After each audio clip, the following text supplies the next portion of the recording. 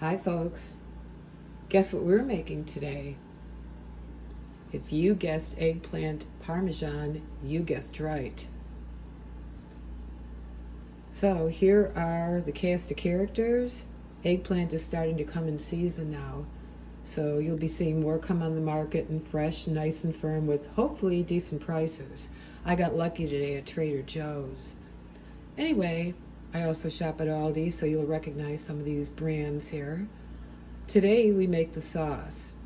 We use basic ingredients, organic, quality olive oil. There it is. I should get paid for this. Anyway, the tomatoes, however, as long as you're using crushed plum tomatoes of a quality brand, again, I shop at Aldi, so there. But I also add wine, fresh garlic to the sauce, and we spend the next 6 hours letting it simmer. Tomorrow we actually put the whole thing together. So, stay tuned, folks. Well, this sauce has been simmering on the stove for the last probably 4 or 5 hours. All right, there we go. Looking good.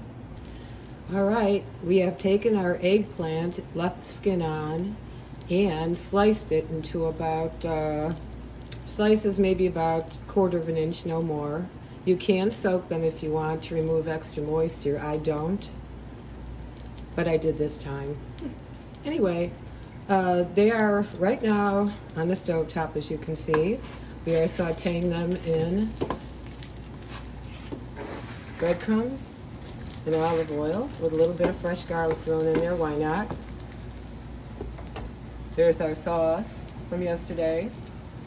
Okay, here's one dish of eggplant parmesan, which just came out of the oven. But wait, there's like a platter of it, so stay tuned. This eggplant parmesan is still sizzling. Look at that.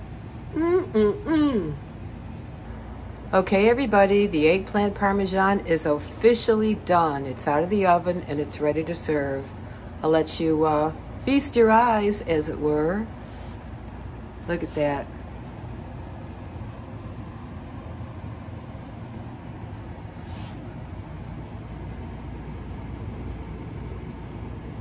My neighbors are going to be very happy people today, I think.